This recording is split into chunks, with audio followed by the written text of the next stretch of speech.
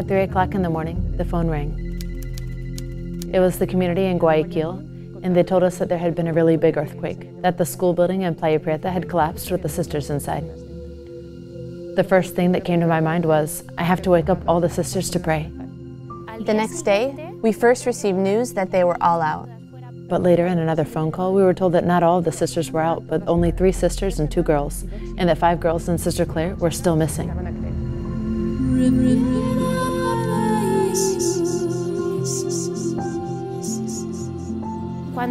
When I heard that she was the only one missing, I said, they're not going to find her alive.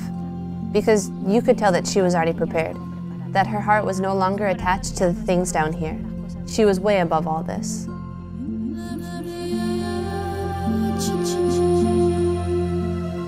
So many memories come to mind. When she first arrived to the community, her novitiate, her first vows, her time in the different communities. There are so many memories that come to mind. Ever since I met Sister Clare, I was always impressed by how clearly she would hear the voice of God speaking in her heart, in her soul, and also by how quickly and with what generosity she responded to him. She couldn't do things halfway. When she did something, she did it to the best of her ability, with all of her strength, keeping nothing back for herself. When I saw Sister Clare do things, she really was all or nothing.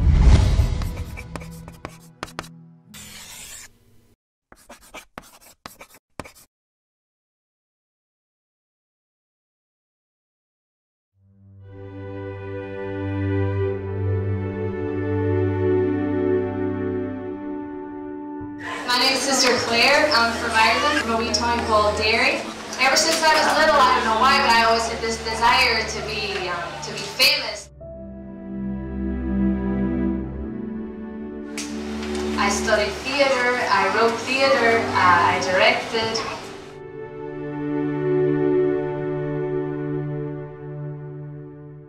Claire was a drama queen, always was from the day in her she was born.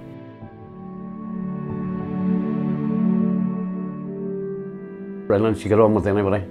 She could mix with anybody in the world, like just so kind and very good personality.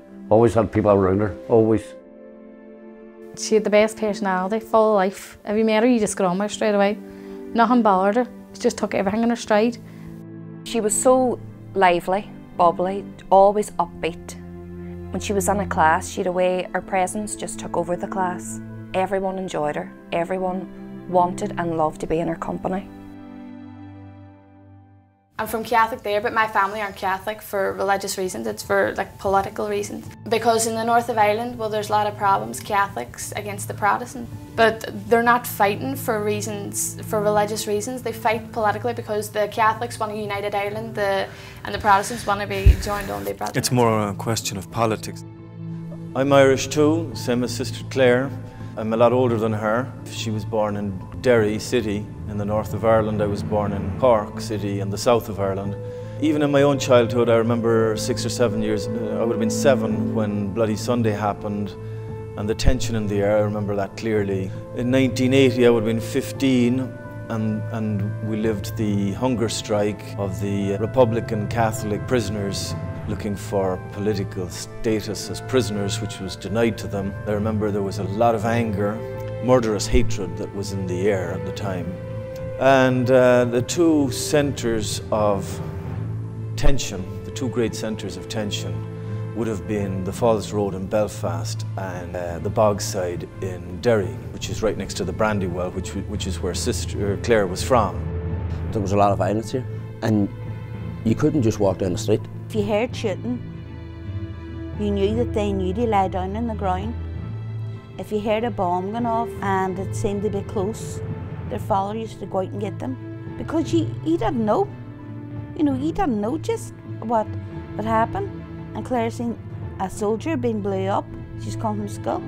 So that's the environment. The statistics are that of sociological studies and so on, that the rates of vandalism, of illiteracy, of violence, of unemployment, of homelessness among the youths and young adults of Derry throughout that time were higher than anywhere else in Ireland or Britain. So the legacy of destruction is something that she would have lived, you know, very close up. What I find extraordinary is that she transcended all of that, if you like, just on a natural level. Just by the sheer talent, abundance of natural talent, she succeeded in opening her wings, so to speak, and surpassing all of that, escaping it. School, everybody talked about. You know, when school shows and schools got, because she was always brilliant. She always had the lead role, but she was brilliant. She loved her acting, like everything was about her acting. Oh, every day of her life was about being an actress. It's not something that just happened, it was done her whole life. That was her. And then she was doing something in school, and there was agent was up the school and seen her. He said, would you come, you know, do my acting classes? And she went, and she got parts, you know, in films and advertisements. At the age of 15, she had that position as a presenter on a program for young people on Channel 4, out of nothing. You know, we're not talking about nowadays, it's kind of a closed shop often. The children of famous people get to become actors and singers and so on, just kind of feeding off the legacy of those who went before them and kind of blazed the trail. But in Sister Clare's case, it was pure, natural talent and lots of it. And not only as acting, singing and comedy, she had it all. How did she walk away from all of that? That's why I mentioned this, because it becomes even more amazing. The fact that having escaped a difficult circumstances because of her talent, and having gotten on that inside track to fame and success and prosperity, you know, money and lots of it, and attention, that she was able to walk away from all of that. En mi vida siempre ha sido o todo o nada, o actriz famosa o nada, o blanco y negro, ¿no? Y también se puede decir que he buscado el amor en sitios donde no lo he encontrado. He tenido novios, he tenido muchas amigas, amigos, mucho éxito en el campo del teatro, he hecho una película, presentadora y todo esto, ¿no? Pero yo sentí que no me llenaba.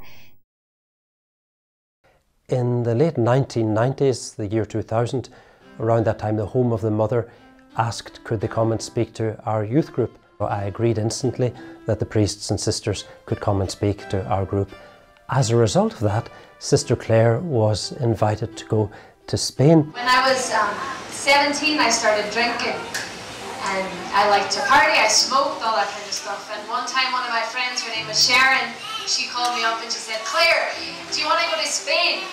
Because there was this free trip to Spain. And she told me that there was going to be a group of people that were going.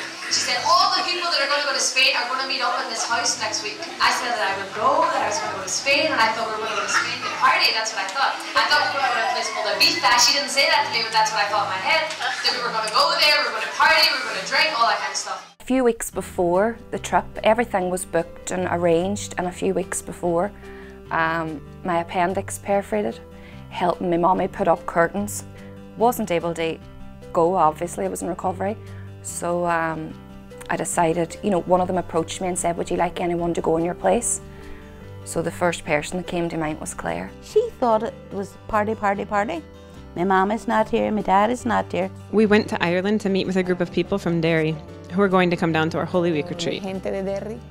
It was during this meeting in Derry with us that she realized that it was a pilgrimage and not a tourist trip to Spain. You opened the door and there was this group of people, about 20, 30 people. They were 40, 50, 60 years old, all sitting there with rosaries. Are you all going to Spain? And they say, yeah, we're going to the pilgrimage. And you're going to what? Let's just say she came a little reluctantly. Now looking back in hindsight, was not a coincidence. It was definitely a God incident. This was a last-minute replacement.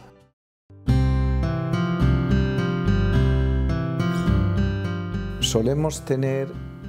In the Home of the Mother, we usually have what we call a Holy Week encounter. That year, we got together in Priego, Spain, and a small group of young girls came from Ireland. One of them was Clare Crockett, a very lively girl, very energetic. and very sure of herself. Muy segura de sí misma. Rambunctious, very rowdy. She loved to make others laugh, but she didn't like to think. I looked out the window and I saw Claire Crockett there, sunbathing, and it wasn't even hot. But I do remember how the first impression that you might have had of her, of being superficial, wasn't authentic. Rather, she was a person that truly sought the truth. Una persona que se rendía ante la verdad. Whenever Father Raphael would speak, she was completely receptive. She was really listening. Good Friday came, and they said, Claire, you have to go. Today's Good Friday. Our Lord died for us. You have to go. Blah, blah, blah. So I went in. I said, fine. I sat on the back bench of the church, and they said, Claire, you have to get up and kiss the cross. You know, everybody's doing it. Get up. I said, kiss the cross. Get up. Claire, you gotta kiss the cross. So I got up because everybody else was doing it, and I remember standing in line, waiting to kiss the cross. It didn't mean anything to me. I went up, and as I went to kiss the feet of our Lord, I remember looking at him, and in that moment I just felt the mercy of God, and I saw that it was my sins that nailed our Lord to the cross. Now, no one had ever told me that, but looking at our Lord on the cross, I just saw that they were my sins that nailed him to the cross, and I just started crying and crying. For my drunkenness, for my impurity, for my vanity, for everything, I seen him nailed on the cross for that these were the nails, that I nailed him to the cross. It was my fault. And seeing this and seeing the love that he had for me, that dying on the cross for me, I was like, I have to change. I can't go on loving the way I'm loving.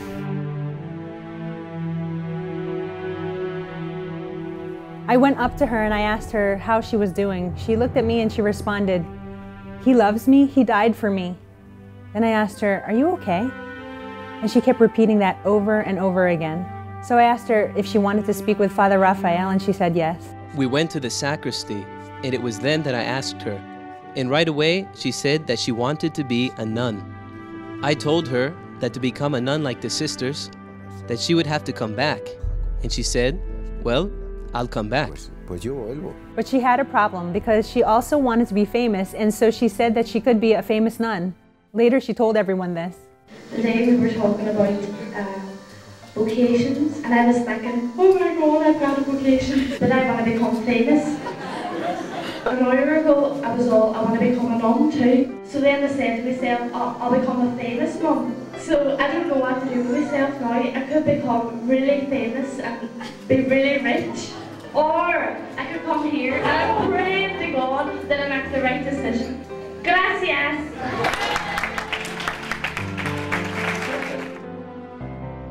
Initially, she struggled with her two vocations, because I have to be a nun and I have to be famous, so the solution is I'm going to be a famous nun. But as she went further and further into the journey, the whole fame thing became less and less important to her, and it was totally eclipsed by the vocation to just love and to live and proclaim the truth. And that was all she cared about in the end. She went back to Ireland, of course, when Holy Week was over, and some of the sisters said, she won't come back. But I said, yes, she'll come back. Afterwards, she came on a pilgrimage to Rome that Father invited her to. He was very interested in her coming, and he invited her, and she came on the pilgrimage to Rome. And of course, she came with the attitude of a normal girl, superficial and fooling around. She spoke about having a vocation, and what surprised me the most was that Father Raphael took her seriously. He saw something in her and trusted her, and he really did believe that she had a vocation. Are you camera me? Can you see me now? Can you hear this? Hola? That's all. Is that all right? We ended up going to the home of the mother together on a pilgrimage for 3 weeks. And I feel very privileged because I was there for what I think was the light bulb moment in Claire's journey.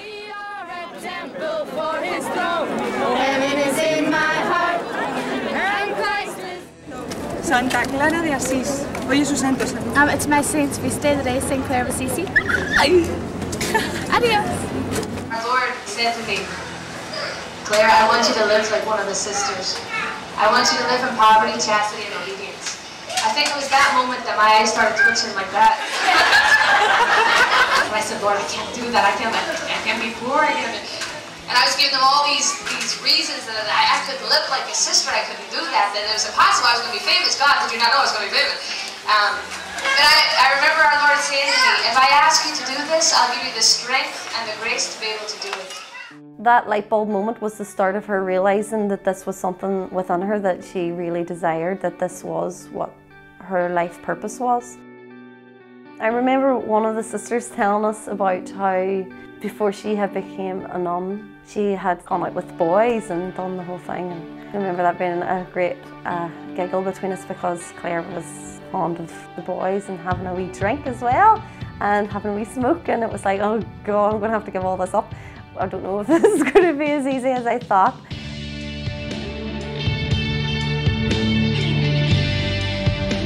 She came every 2 seconds, and since I didn't know English, Sister Elena came to translate.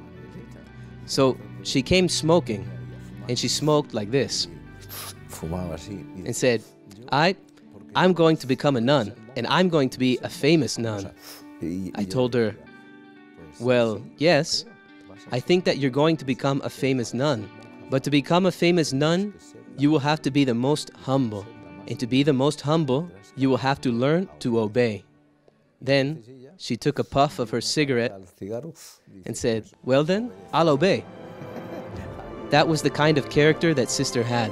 You see, she had a character of totality.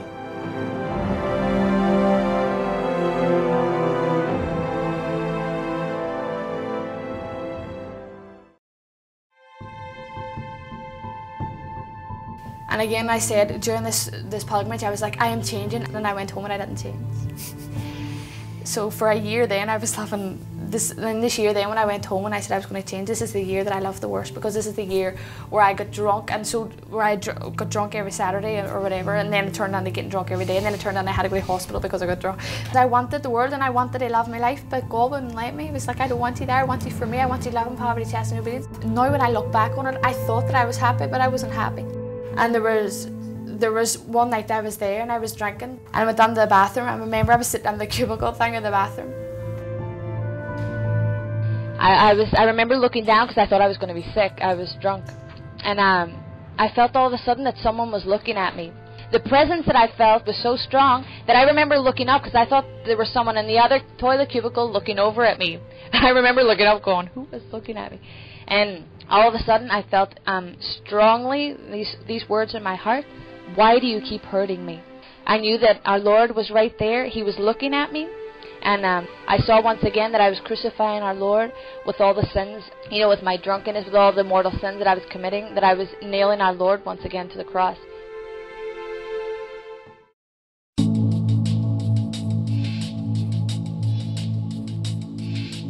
Another experience that was very strong that I had was when I was doing the movie, I had to go to England to do it.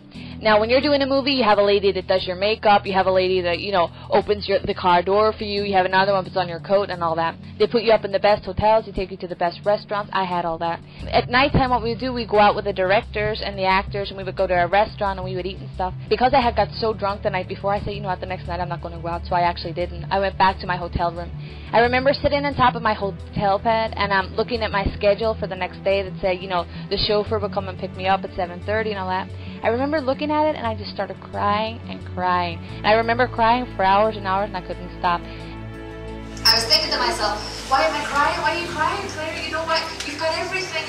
I knew that by doing this part in the movie that I could, you know, go up this ladder of success, that I was going to get more parts. I knew that. But I felt that I had achieved everything, and at the same time I had nothing. I had nothing within me. I knew that I had to change my life. I knew that I had to cut with everything that was taking me away from God. I knew that only doing what He told me to do and what He asked of me, that was the only way I was going to fill that hole up. That was the only way I was going to fill it up. And so she completely cut with making films, which was the great immolation of her life. The great immolation of her life was to say, either God or the world. Since I prefer God, I don't want anything else. Because I fell in love with God. I fell in love with Jesus Christ. I fell in love with Him. Because, what can I say, that He stole my heart. And my motivation was this, to be united with God forever.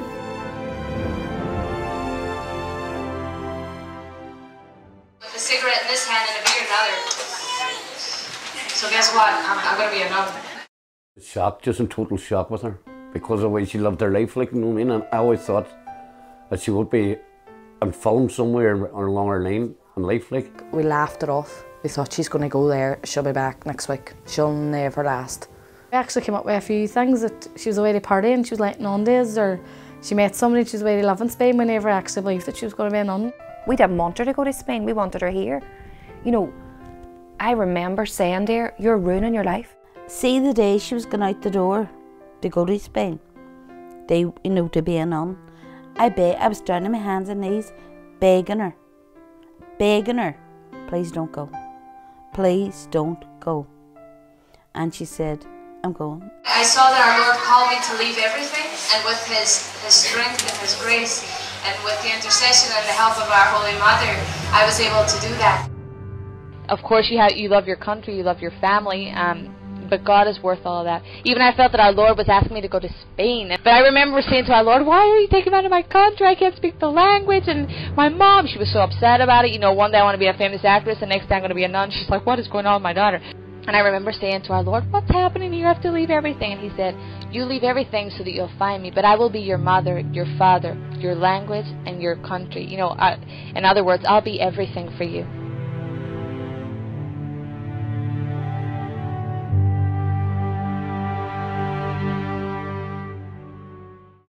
When Sister Clare arrived and entered as a candidate, her spiritual and human formation began. She learned Spanish, and she did so with great facility because it's true, she had a very good ear. And in the candidacy, well, she received the formation of a candidate. She found it difficult. You know, it wasn't that she entered and that she was a very holy, you know, straight away. Like, she came here with all her worldly vices. For example, in regards to working, physical work, she wasn't big into physical work, I remember. She had grown up in an environment of hatred and violence, and had to go from violence to love, serenity, and peace. That isn't done from one day to another, just as the conversion of a woman who had high hopes of becoming a famous Hollywood actress doesn't happen from one day to another. En ser una actriz famosa de Hollywood. She was a docile soul, and so we saw how the Lord worked in her and took away from her everything that wasn't proper to a religious. And then all of the virtues began to grow, all of the gifts that she had. I remember how at the beginning she loved to draw attention to herself. We would all be talking, and all of a sudden she would walk into the dining room and, hey, here I am, because Sister Clare had arrived. But later on, gradually, all of that started to disappear. And on the contrary, she always wanted to go unnoticed. Y al contrario, que ella siempre quería pasar a un segundo plano. One of the things that Sister Clare always had, even as a candidate, even though it was more purified, because maybe there was pride involved as a candidate, but she had she was so strong-willed and she was so determined. When she saw something, she went for it.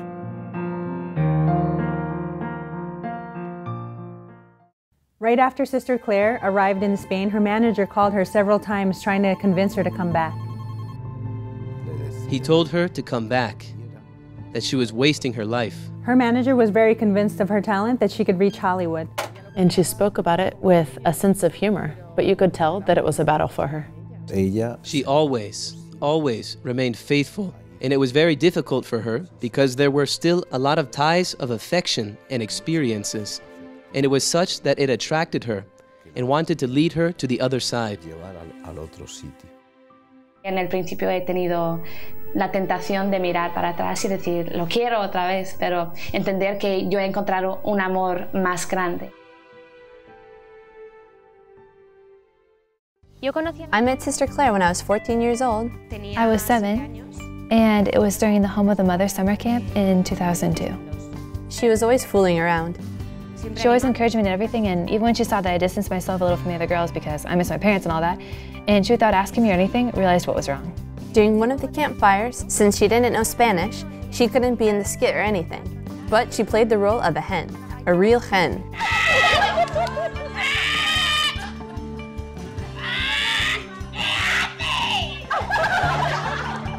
She gave us acting classes, and we had to act out scenes from everyday life with little sacrifices that we could make for Jesus and the Virgin Mary. And she added a touch of humor to it and made everything really fun, even though it was really embarrassing to do at that moment and I didn't feel like it. In the end, I had a great time.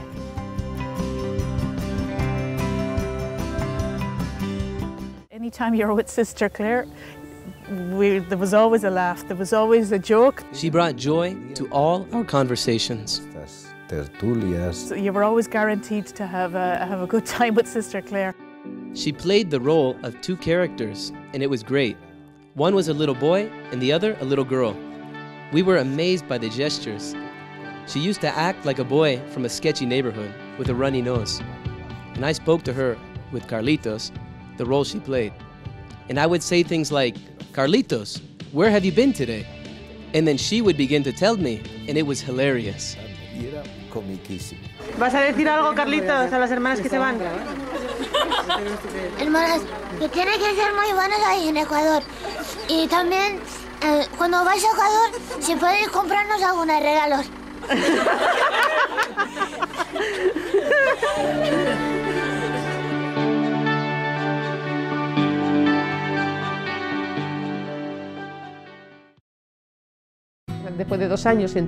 After 2 years, she entered the novitiate, a ceremony in which the habit is received and one begins to live in a clearer way the consecrated life as a servant sister. She was available for any kind of work. She was a little bit clumsy, but her disposition was above all that. And since she had a good disposition, if you told her, "No, not like that," she would joke about it, but then she would do it. She changed and she did what she had to do. Precisely by assuming all of those things that were so different from her way of being, you could see that she was willing to die to herself and take on her new way of life, what the Lord was asking of her. During the novitiate, there is always a month of spiritual exercises. And so during the month of exercises, she received a very big grace, which was to be fully aware of the fact that she was nothing and He was everything. He's God. And so that grace was what later on helped her to put all of the gifts that she had received from God, obviously, well, to put them all at the service of God.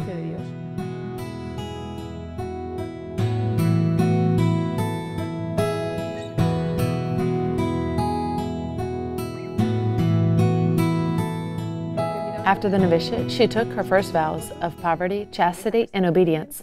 And in the Servant Sisters, we take a fourth vow of defending the Eucharist in and with our life, and of defending the honor of our mother, especially in the privilege of her virginity, in and with our life. Acabo de hacer votos de primer año y estoy muy contenta. Y la verdad es que tengo que dar muchas gracias a Dios por este don muy grande que me ha dado, el don de la vocación y especialmente con las siervas. Justo al día después, the day right after making her vows, she went to her first assignment. She spent a few months in our community in Belmonte, and I have to say that I was very impressed by the way she acted there, because it made me realize that she had truly adapted to what our life is as servant sisters, in the way that she treated the girls and how she led the catechism classes that she was asked to give. And in October, we founded a new community in the United States, in Jacksonville. Sister Clare was among the 4 sisters that we had that began the ministry here for our school. We've recently actually just come to Assumption Parish at the Catholic school, the Assumption Catholic School. We're helping the kids out there, giving spiritual formation. During the religion classes, we go in and we talk to the kids and stuff like that.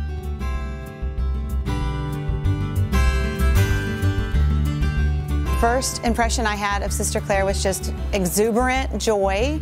There was no way that you could not be impacted by her contagious smile and her love of the Lord and her love of our Blessed Mother. She came into the classroom and she wanted to be able to relate to these children. So she would come up with different songs and she would play games with them. She would do retreats with the girls as well.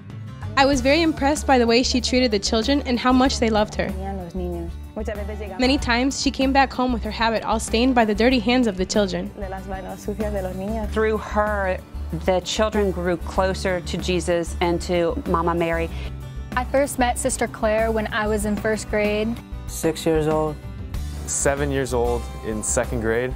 We always look forward to Sister Clare's class. All the kids loved her, so it was fun. Just seeing how lively and energetic she was really helped me to learn more about Christ. Yeah, I wanted to be like her. I wanted to show my love just like she did, through being joyful. You just wanted what she had. She was just so happy and so joyful, and I just wanted it. I just desired it. I think a lot of us did, and I'll never forget all those sister retreats, all the times after Mass when I would run to the back of the church to go see Sister Clare at the table. And when Sister Clare came to Assumption, she initiated taking the classes to adoration, and we started practicing how to genuflect and how to kneel in the church before we went into the adoration chapel. And they would sing and they would pray. The enthusiasm that she had for Eucharist was caught by the kids. You know, she exuded that enthusiasm for the Lord. And after you've been exposed to her, you know that you have to pick up that enthusiasm. It was just so catchy.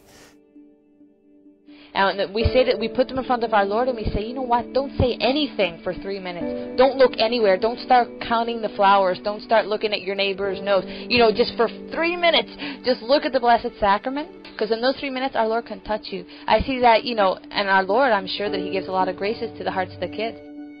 Before the bell rang for the end of school, we would like to go there and just spend a few minutes with God and have our own personal conversation. she would just always remind us, you know, listen to what Jesus has to tell you. Like, of course, you know, talk to Him and everything, but make sure you listen.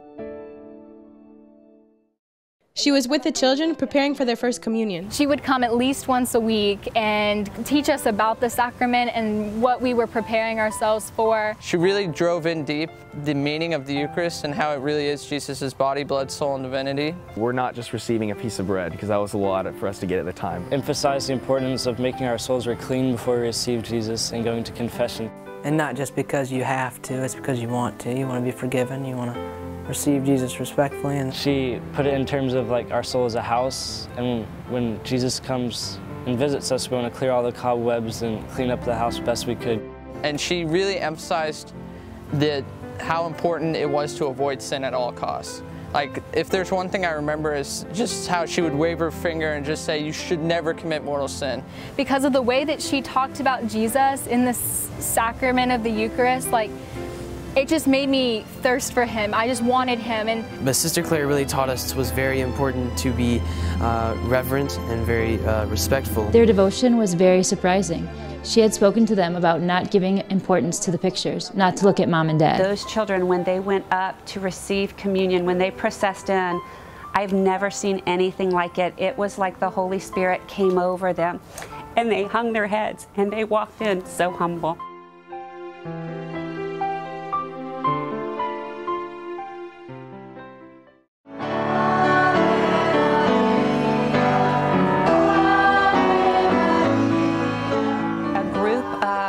The boys and girls in second grade, they wanted to do something more for the love of Mary. Sister Clare loved to pray the rosary, so me and a couple of the other kids that, you know, were really close with her, we'd go after school for, you know, 20, 30 minutes and we'd pray the rosary.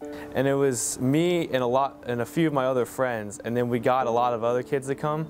The Rosary Club definitely helped me grow closer to Mama Mary. Everybody usually loved to look forward to it. We remember her racing us in the field, where we actually used to do these sprints to the Mother Mary statue out under the tree. I think being there and just saying it aloud with all the other kids really helped. Doing Rosary Club every week, I'd go to my mom and I'd be like, Mom, we need to start praying the Rosary. So all the things that my family does now is because of what Sister Clare instilled in me when I was young. Okay, this is a message from Mr. Jacob Wagner, my longtime pal. The sister told me you're not an Assumption anymore, but that the Rosary Club goes on. I want you to remember, Mr. Wagner, that you are the founder of the Rosary Club. I don't know if you remember when you were little, how you used to stand outside the door and be like the bodyguard at the chapel, you know? Jacob Wagner, this is my message for you. Be faithful to what you know you have to do deep in your heart. Peace out.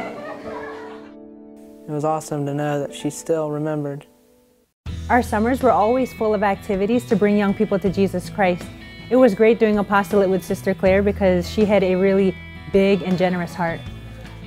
My first encounters with Sister Clare was when I was 13 and I went to a summer camp. When I was 11 years old, I was 13. she definitely made me feel welcome. And just her life and her joy and the way she could just make anyone laugh. Her example and some of the other sisters just being so down to earth and funny, like, made you want to come back, but they also could relate to you and were real with you, and we're not what the media portrays sisters and nuns to be. Just watching her is just an incredible experience because she's such a holy, full of life, full of love, full of laughter person that she just automatically draws everybody around her.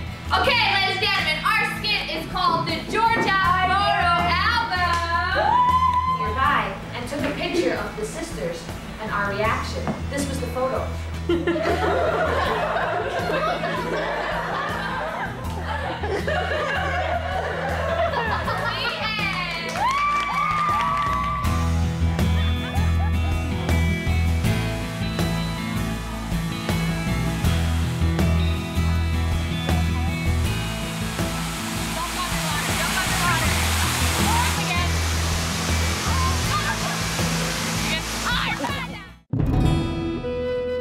My favorite memory of Sister Clare was in 2008. I was able to do a pilgrimage with the sisters. We went to New York, Canada, and Philadelphia.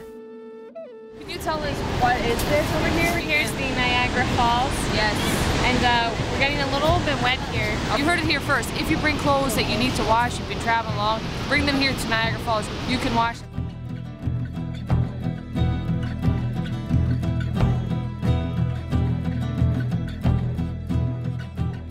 I felt very strongly the call to enter as a servant sister. So I was fighting with that decision. And on the car rides, I would talk a lot with Sister Clare. Just seeing how happy she was and her surrender to the Lord and with what strength she was living it was a huge help for me, and it was a wake-up call. Hey, here we are live again. We are not now in Niagara Falls. We are not eating, but we are here outside this beautiful house with our dear friends.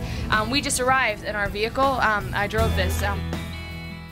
So one night, at the dinner table, we were talking about the activities that we were going to do the following year.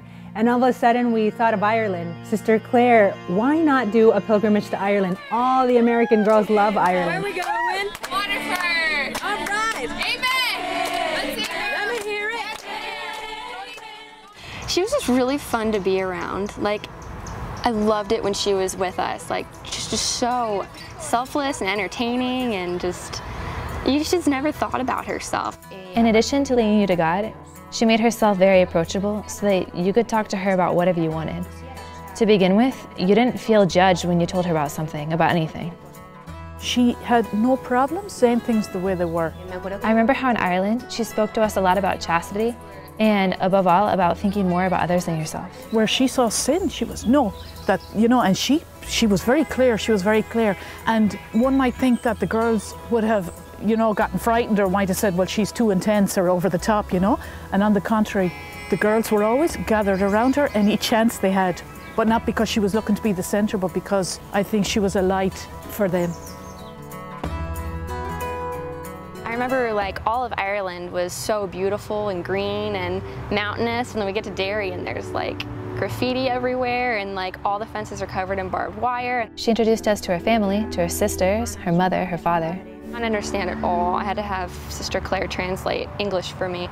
This is only a small house. They were under the stairs, they were in the back hall, they were everywhere. And Sister Clare was so touched by seeing all of her family. I remember she like started crying. So we just all started singing a song for everyone, you know, and then she kind of shared her story with her family. And that was the first time Clare spoke about her calling, spoke about being a nun, how she became to be a nun. But from that, you kind of get a wee bit of comfort. We never really got used to the idea, but we knew why she went then.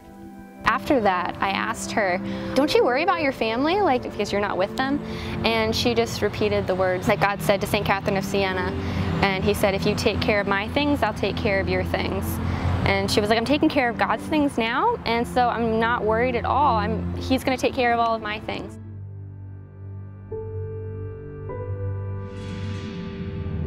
Y ahora voy a hacer votos perpetuos, y esto es para mostrar que el Señor Él es fiel, ¿no? Y Él me está llamando a la fidelidad en el amor para siempre. Y yo estoy dispuesto a amarle para siempre, no con un amor, aunque mi amor es muy pobre y muy débil, pero yo sé que si me pongo en sus manos, Él me dará la fuerza para amarle como debo amarle, ¿no? Y dar la vida por Él. Yo, hermana Clare María de la Trinidad y del corazón de María, me consagro totalmente al Señor, tal cual soy, me doy a ti ahora y por siempre, como sierva del hogar de la Madre. Your motto is going to be this: alone with Christ alone. Alone with Christ alone is because she was the only one who made perpetual vows that year. But it also has another connotation because in the encounter she had that Good Friday with Christ crucified, she was alone with Him, only with Him. Santo con Cristo crucificado fue a solas con Él solo. Yo he visto lo que Él ha hecho por mí y digo, Señor, me dejas sin palabras, de verdad. O sea, si tú has muerto por mí, ¿cómo no voy a morir a mí misma?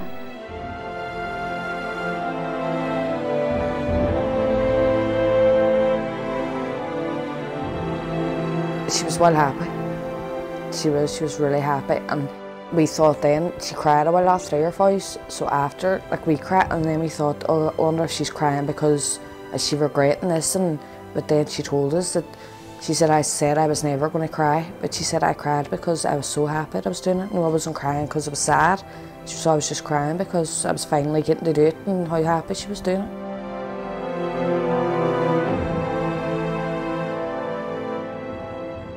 Sister Clare was extremely generous. She was a great soul. We could say that she was magnanimous. There was nothing that held her back. We were about to open a new house in Valencia, and so she went with 3 other sisters. In Valencia, she had already made her perpetual vows, and she had done so with a seriousness, shall we say, typical of how she was. She was very authentic. During that time, I especially remember her obedience and willingness. She always said that in the morning, she signed a blank check for the Lord, and that on that blank check, He could write whatever He wanted and break her plans. And another thing she used to say that really caught my attention was that sometimes I had to ask her for something that I knew could change a little her plans, or that could be particularly difficult. Sister Clare, could you do this? Her answer was, of course, as though to say, obviously, God can ask me anything at any time.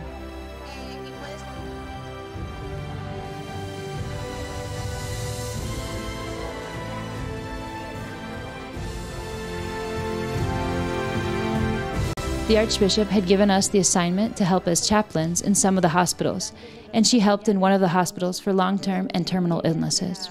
La ayudante en un hospital para enfermos de larga duración o enfermos terminales. They open doors for us because there are patients who, when they see a chaplain, they get a little scared. On the other hand, to see some young sisters, it seems like it's easier for them to accept them. From the time she came, she brought some joy to the patients because we have patients that arrive on the point of death. She was a sister completely in love with the Lord, and she transmitted this. She transmitted this with great simplicity, very naturally. Sometimes, even with her daring sense of humor, she transmitted the Lord. She was a revolutionary, to tell you the truth. Because she arrived here, the people were a little sad, and when she left, everyone was happy. In the hospital, there was a case that impacted us a lot. There was a man that was sick with AIDS in the last stages.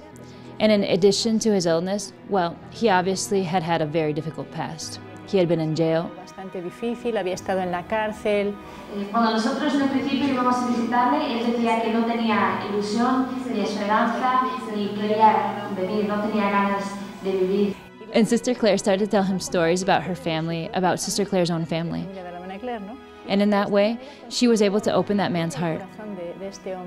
Entonces insistimos, ¿cuándo fue la última vez que me ha confesado, chico? Pues hace 20 años, pues ala, ya es hora, ¿no? De que empiece. Gradually, although rather quickly, she was able to get him to confess, help the man want to go to confession. He confessed, and then from that moment, he started to receive communion every day. Y ahora este hombre, el centro de su vida es la Eucaristía. Y entramos a las monjas y buenos días, y él, ¿habéis traído la comunión? O sea... Vale. Entonces, para él el centro de su vida es la Eucaristía y le hemos preguntado el otro día, pero Paco, ¿por qué quieres recibir la Eucaristía? Y dice, porque me da vida.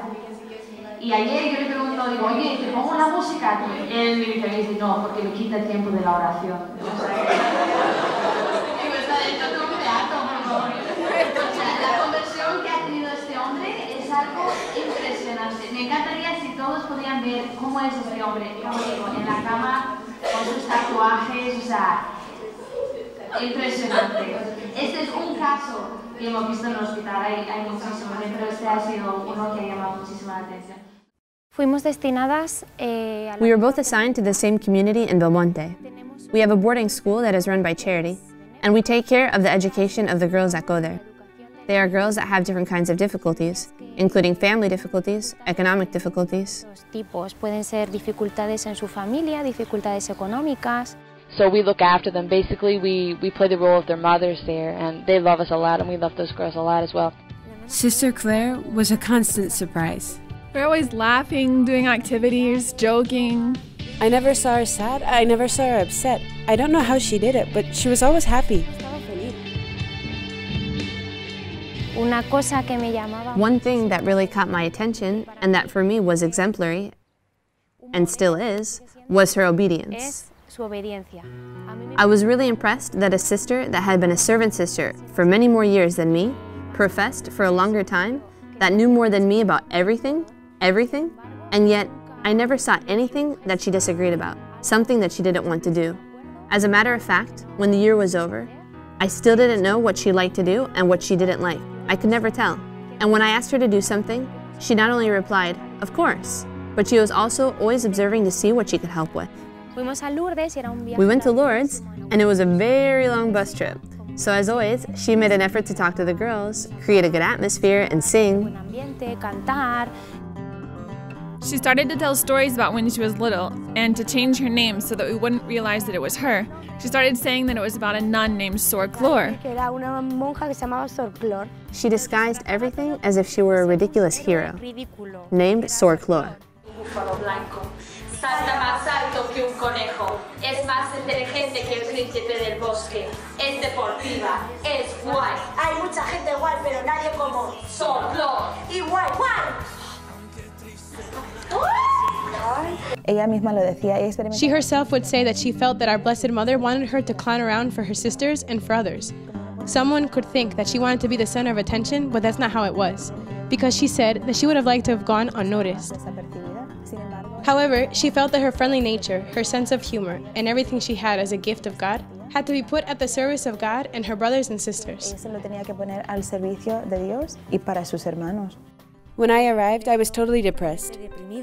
In fact, later she told me that she thought I didn't know how to smile. And it didn't matter if she found you sad or if you were having a bad day or were angry. I don't know how she did it, but she always made you happy. When she made you laugh, it was as if everything else disappeared.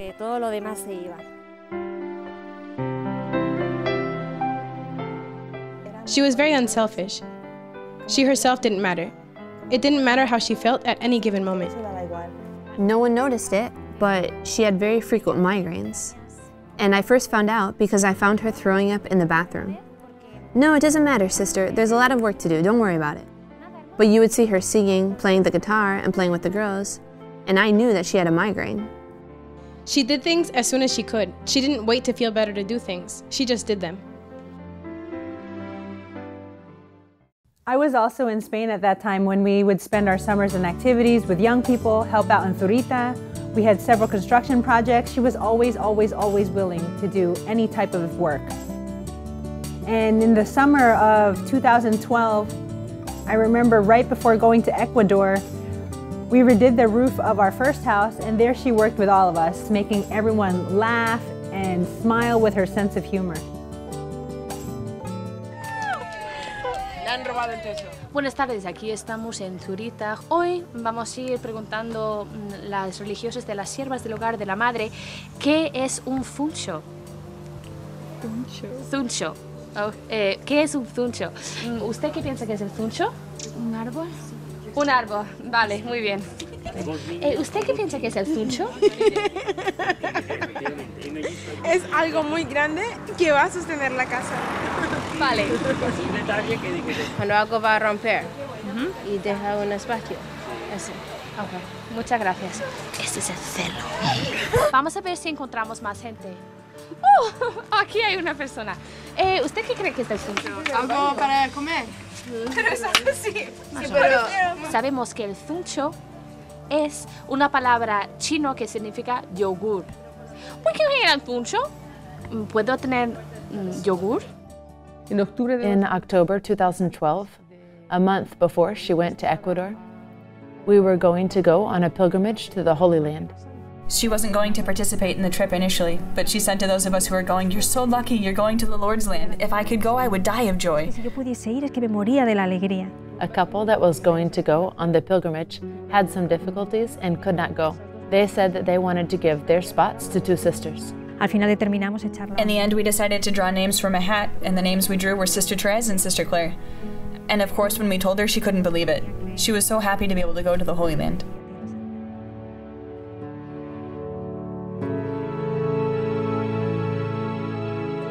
Bueno, hoy en la misa, después de la homilía, todas las siervas y siervos del hogar de la Madre hemos renovado nuestro sí en la casa de la Virgen.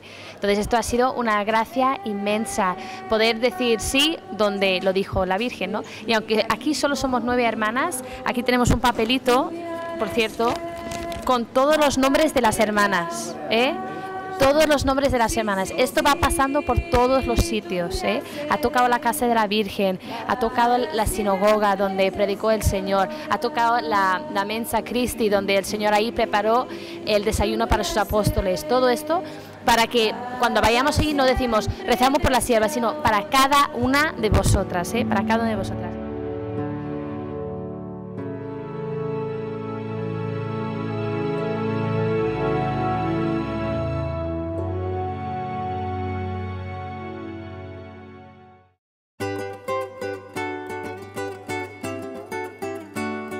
When I entered as a sister in the Servant Sisters of the Home of the Mother, I did so to dedicate my life to God, and I knew that I had to be open to whatever the Lord asked of me. So when I was told that I was going to go to Ecuador, then I put my life in God's hand and totally accepted it.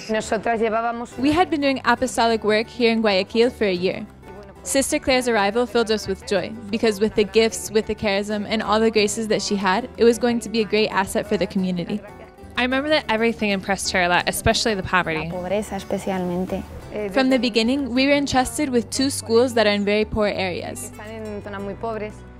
Another big task that we have is teaching catechism in the parish. And of course, we have the group of the Home of the Mother and organize retreats, camps, get-togethers, and weekly meetings. I remember how when we organized the catechism groups, when we got the names of the most problematic children, we sent them with Sister Clare. She was able to get the children really interested in catechism. It was something amazing because not all the children came with a desire to be there.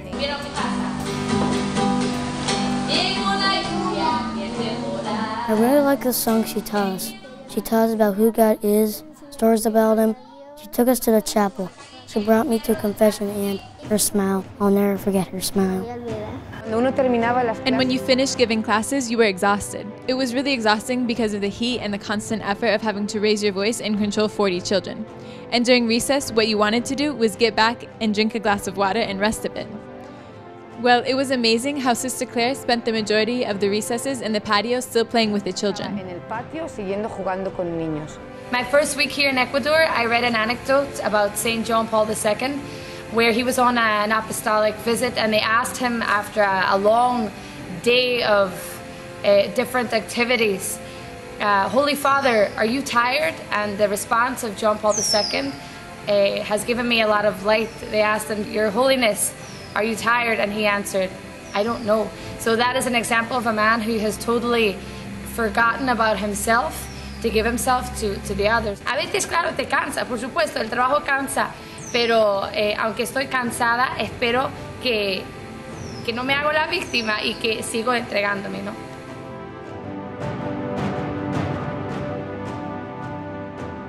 She started to direct the choir. What she most wanted in the first place was for us to be in the state of grace. Because if we weren't in grace, she said, this is no good. Secondly, she always reminded us, this isn't a stage. If you think you've come here to stand out, it would be better to get your things and go. You have to sing for God. You don't have to sing for the world or for yourselves. And you could tell that when she sang, she really sang to God and Our Lady. You could tell. She expressed herself through song, and also when she sang, you could tell. It was as if she came alive. She sang with all her heart, all her strength, until she lost her voice. And for me, that was how she lived. She lived giving of herself until there was nothing left, until she had no voice left, but with her life. She used to say, "It's because I can't sing in a low voice. I just can't do it." And it's also a reflection of her life. She couldn't do things halfway. When she did something, she did it to the max. She did it with all her strength and kept nothing back. And so when she sang, she kept nothing back, and when she lived, she kept nothing back.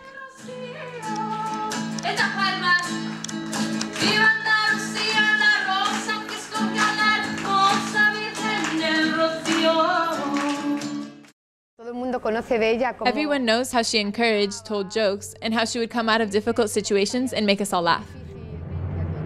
But at least while she was here in Guayaquil, which we could say were the last years of her life, it was really hard for her to do these kinds of things. She was always willing to help out, but if she could remain hidden, she preferred to remain hidden. I remember how she looked for silence, and she always looked for times to be alone with the Lord.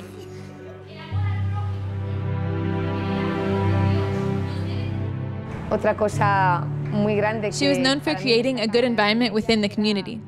I don't know, sometimes maybe it's easier to create a good environment outside, with the young people with a guitar when you're in a meeting with girls. And sometimes when you go back to the community, it seems like you have a bit of a right to sit back and relax. But no, she dedicated herself to creating that good environment within the community.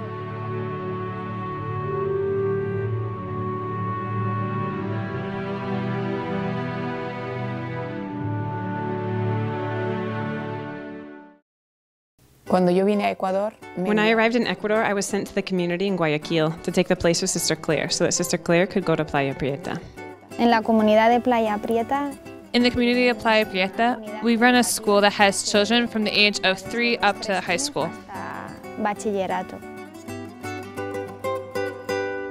She was my teacher and taught me English, and we would laugh. She taught me how to say mother in English. And then she would teach us some games.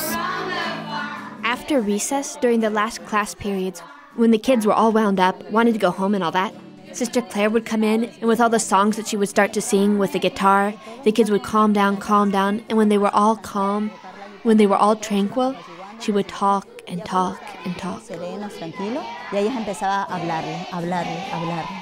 Sister Clare would sing to us about the shepherd that lost his sheep.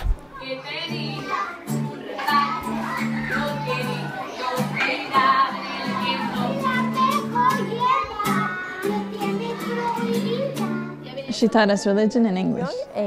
She always looked for a way to help you understand.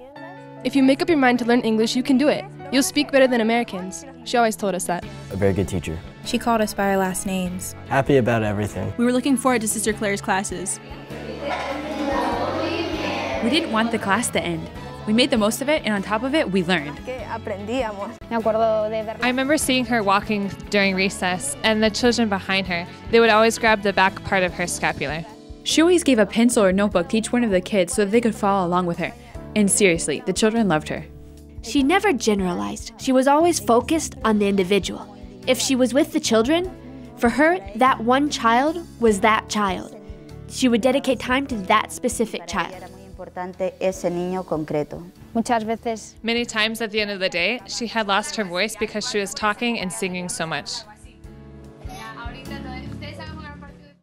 She was in charge of a very difficult class. They were teenagers, 14, 15-year-olds, teens that were getting bad grades, getting involved in impurity.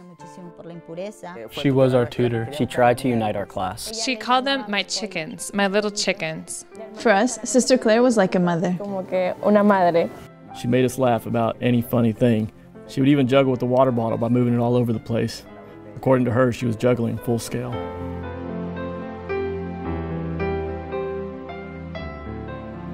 She put up with us a lot because we were really lazy and had a low academic level. She said, I think what they're missing is a motivation so that they can give more. She proposed to us a trip, but only if we started getting better grades. And that class started to get better grades. The whole class passed that semester. And we said to ourselves, how is she doing it? She prepared us with a novena to St. Narcissa before going there. So we did the novena, went there, and went to the shrine where she was.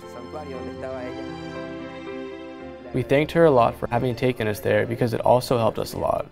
Since then, my spiritual life has taken a 180-degree turn. When they were with her, they started to bring out all their doubts. She encouraged us to go to confession, and that changed my life. We all loved her a lot, even though sometimes she had to strongly correct us. She spoke to us really strongly about how we had to change this, that, the other. Yes, she always pushed for more, to give to the max, to give everything. She said, "You know that I'm radical. Yes or no? Everything or nothing. White or black. But nothing halfway. No." No, she didn't like mediocrity. She gave everything and more. She gave it all. She said, "It's because you're not getting me. And you don't understand how important the life of grace is. We can't put on a face in front of someone and a different one with others. Even here with your classmates or your teachers.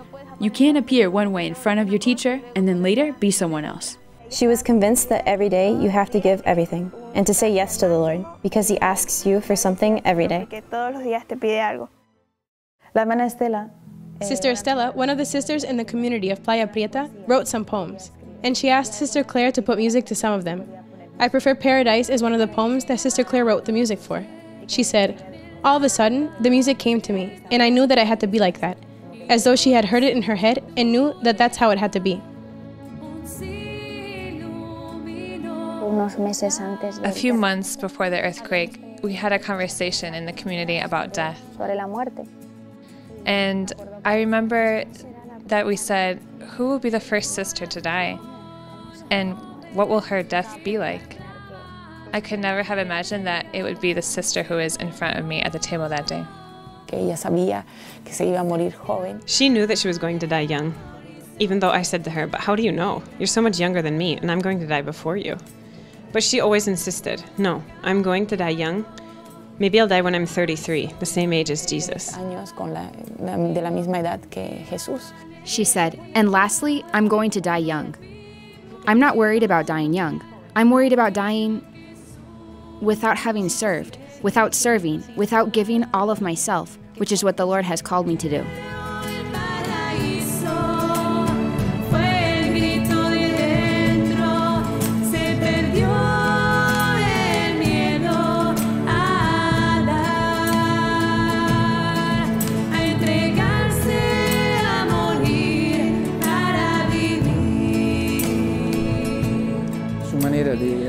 She approached the sacrament of confession with an extraordinary purity and great humility.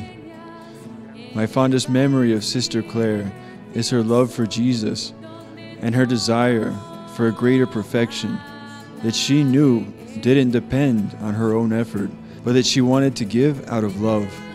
She desired to love Jesus more, and more. During Christmas of 2015, the community of Jacksonville, we went down to Ecuador, and there were 10 sisters. We had a sort of premonition. We were all like, why are all 10 of us going?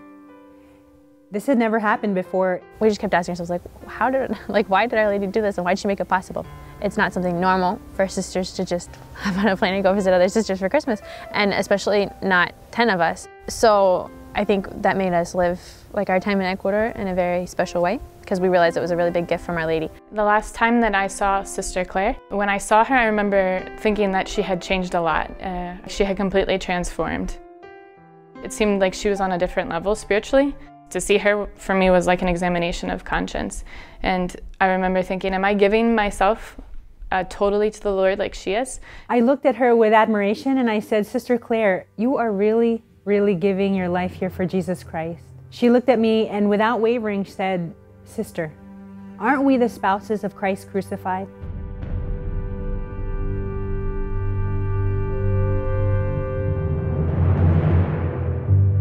Finally, the trip came to an end and we said our goodbyes to all the sisters in Playa Prieta, and then we went off to Guayaquil. And all of a sudden, in Mass that evening, I turned around and there was Sister Teresa and Sister Clare. School had already started in Playa Prieta, but Sister Clare didn't feel well, and so she had to go see a doctor. And when Sister Clare came home, she called me to tell me that they had to give her an IV, they had to give her a shot. And she said to me, "Oh, sister, it was really hard. It was a really difficult situation." And she said, "But you know what? Do you know what happened to me this morning? This morning when I came out of prayer, I said to Our Lady, 'Mom, today, everything. Today, you can ask me for everything.'" Afterwards, she went to one of the rooms. One of the candidates gave her the shot, the medicine that she had to take, etc. When she came out with a face as though nothing had happened, one of the girls asked her to start singing, and Sister Clare grabbed the guitar. And so in that moment, I was going to ask another sister if she could play, because I knew how she was feeling, but I didn't have time. Sister Clare took the guitar and started to sing. And I would say even more than sing, she shouted. I mean, she was again giving of herself totally. And when I saw this, I was touched to see her surrender. And tears came to my eyes, like now, when I remember it. Y se me caían las lágrimas, como ahora al recordarlo.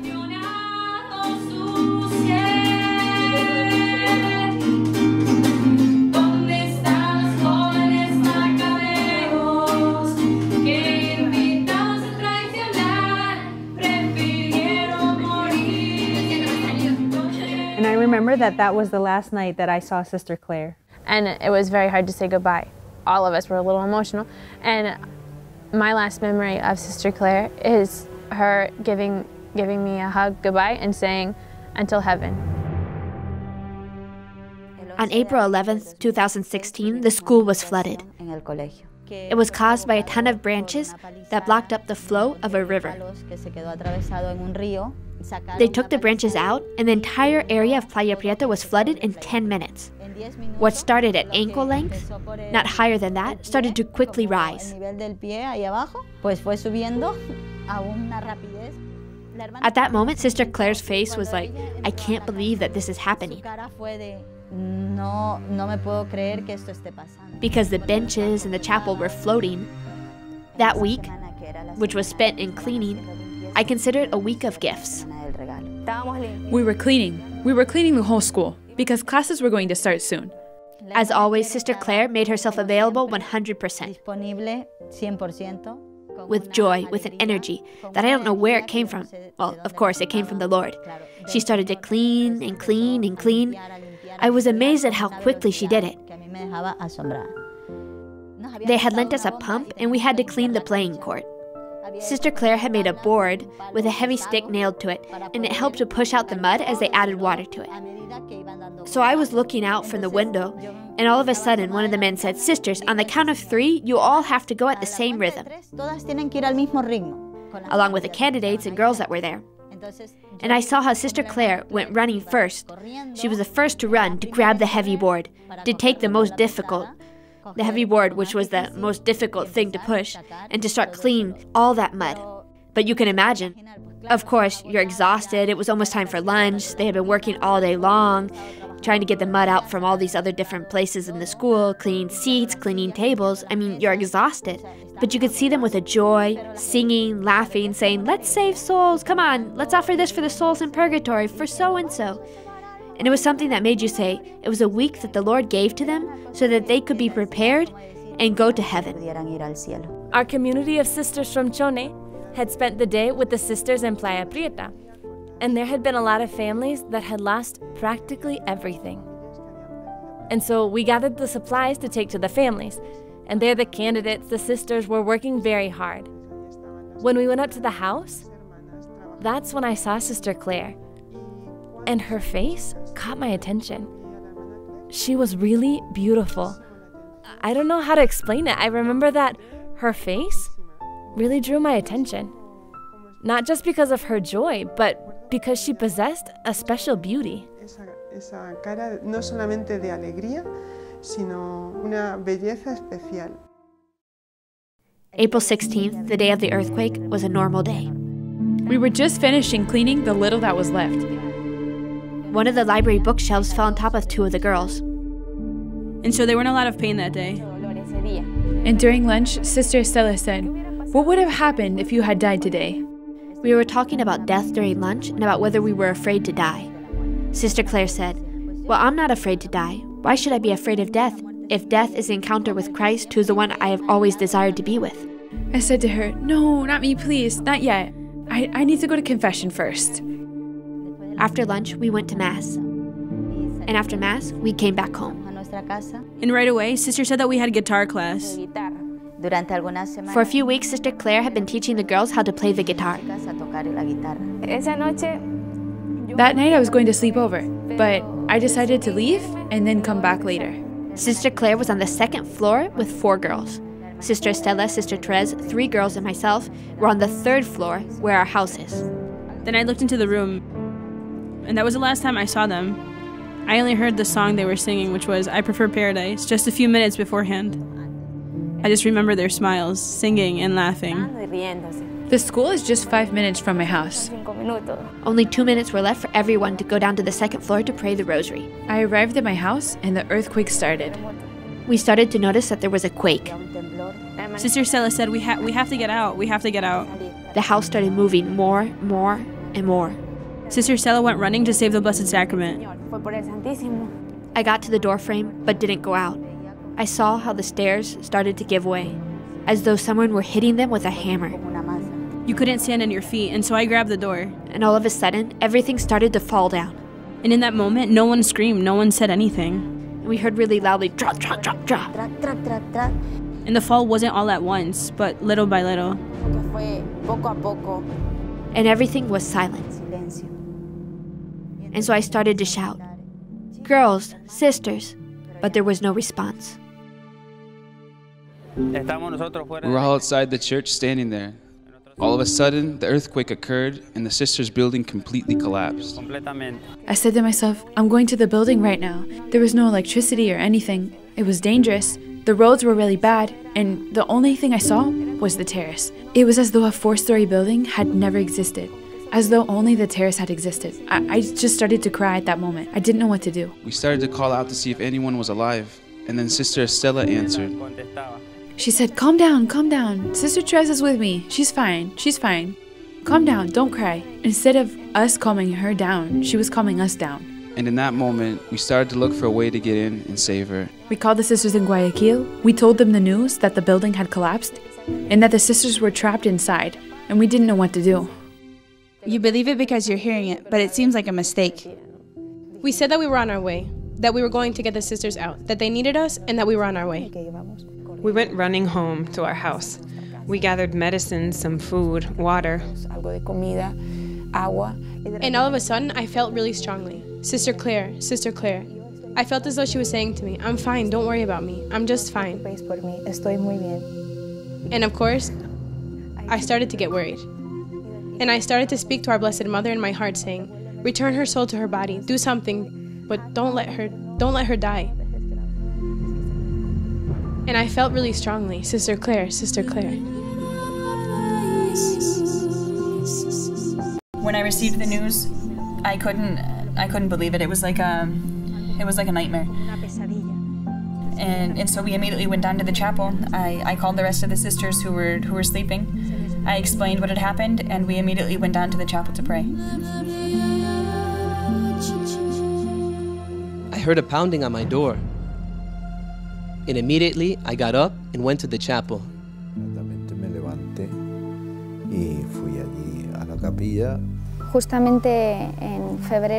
In February of 2016, I traveled to Spain, and I returned to Ecuador on April 16th. So during the earthquake, I was traveling with another sister. And my heart skipped a beat because I immediately thought of the building. I've experienced a lot of earthquakes in that school building, and I know what it's like when there's a quake and you're on the top floor, so I could only pray. Yo solo podía rezar. We got there around 1 in the morning, I think it was.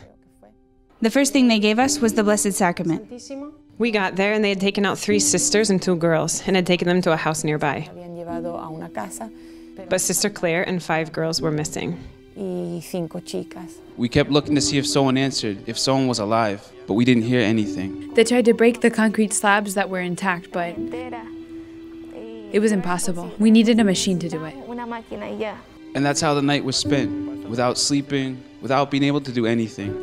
Waiting for daytime to be able to get the machines and work through the rubble to be able to find the sisters. Waiting to see if they were alive. And right away, we went to be with the sisters that had been rescued and that were wounded. para poder estar con ellas. Esa noche recuerdo que I remember how that night we prayed the rosary a lot, and we didn't stop praying the rosary because we were thinking a lot about Sister Clare and the girls. They took care of us a little bit, and since we were doing really badly, and they didn't know if we had fractures or broken bones, they took us to Guayaquil for tests, and to do everything else necessary to attend to us. I went with another sister and the injured sisters, and we took them to Guayaquil. Entonces las llevamos a Guayaquil. And Sister Marie Carmen and I stayed back to continue looking for the sisters. Seguir buscando a las hermanas. I would say that up to the last moment, I had hopes of them coming out alive. De que salieran vivas, la verdad. At 5 in the morning, the earliest we could, we took the truck to look for a machine that could lift up the concrete slabs. We dug through rubble and more rubble. At around 1 in the afternoon, the body of Jasmina was found. Se encontró el cuerpo de Yasmina. I think that for everyone, we got discouraged. And time passed until... At around 4 or 5 in the afternoon, when it wasn't dark yet, they found the bodies of Sister Clare and the girls that were together with her. I think that they had run. We suppose that they had run from the room where they were practicing the guitar to the stairwell to go down the stairs, but they weren't able to get down the stairs. Sister Clare had a piece of the guitar in her hand. And they took Sister out and brought her to the assembly hall, which was in a little bit better of a condition and still standing. And we started to pray. Everyone gathered around their bodies and we prayed. One of the priests that was there also started to pray a psalm. And seeing them there at that moment, dead, I couldn't believe it. The truth is that I couldn't register that Sister was dead. I was looking at her at the last moment while I grabbed her hand.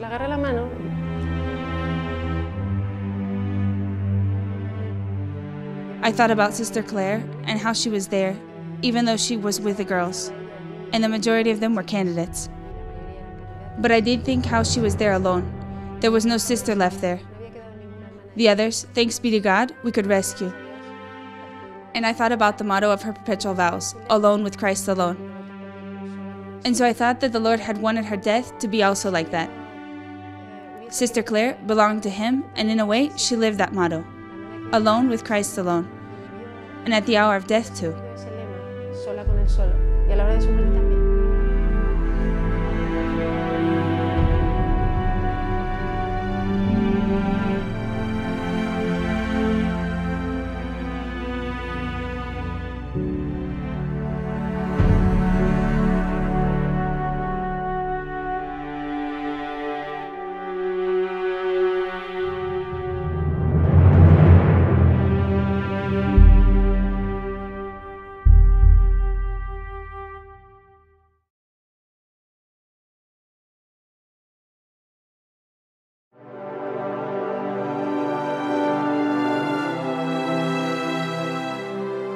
Like Jesus, she died young. And because of Jesus, we believe that a life given in loving sacrifice is never wasted. There is a couple of troubles and stuff. There is a lot of depression in the town, and there's a lot of issues with drinking alcohol and drugs and whatever else. And for somebody to grow up in that and then become such a vibrant person. This city needs something. It needs something that they can say, this belongs to us.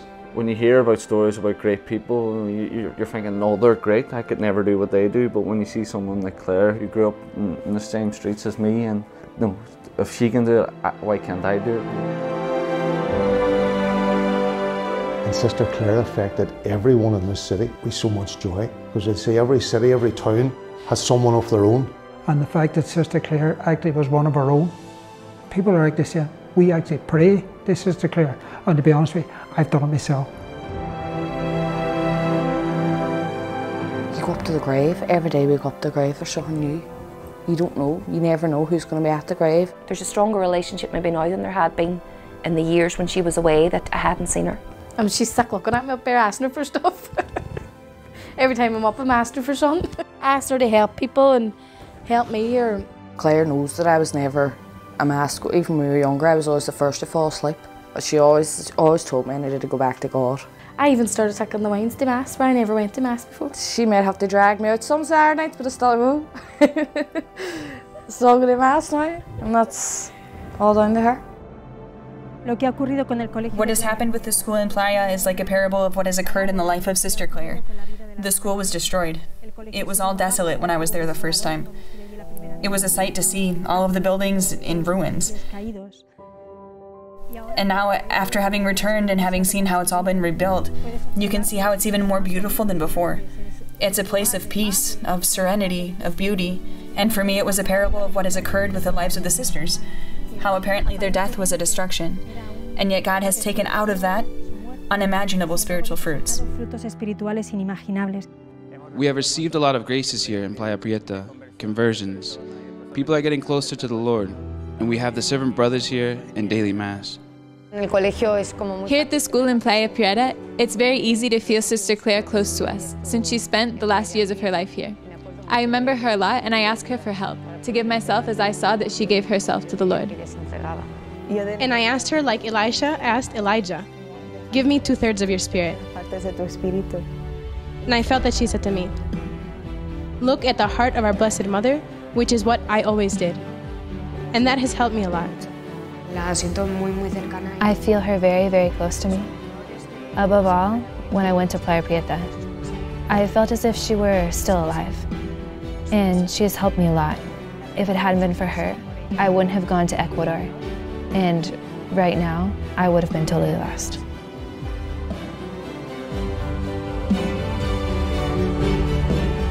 This little sister who always wanted to be famous in another way is touching hearts, many more hearts after she died than she ever could while she was alive. I can just feel her listening. You know, like I can't even describe it. I just know she's listening. You know, life is so short, and that the way she lived it, that's how we have to live. You know, every day just on fire with love for Christ. Because Sister Clare lived that way, that inspires me to live that way. We are constantly receiving news here from people that, since they have gotten to know about the life of Sister Clare, they have become her friends, and they have taken her as a protector of their life and their family.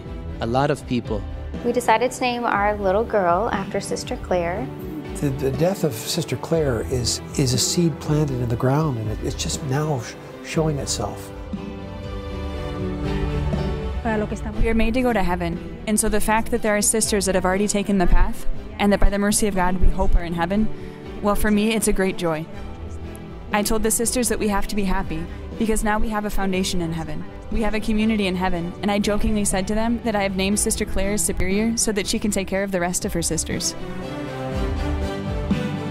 Look at Claire Crockett, this beautiful girl from Derry, who left everything to follow Jesus and died tragically in the earthquake in Ecuador, but a girl whose life was totally transformed by her Catholic faith. She was changed by that faith and made her radiant and beautiful, made her someone that all of us can consider an example to be followed and perhaps a saint to be prayed to.